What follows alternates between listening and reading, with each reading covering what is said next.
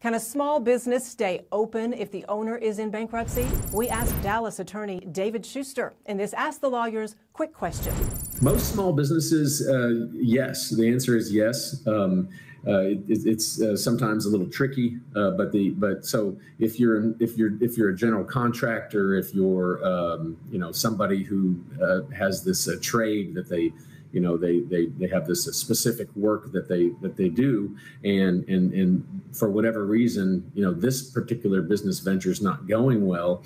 Okay, I mean, if that's all they know how to do, how to make money. So yeah, we'll figure out a way to either keep this business open and get rid of the debt, or figure out a way to talk about opening a different business, operating that business, and then filing a bankruptcy to get rid of all of the old debt related to the old business.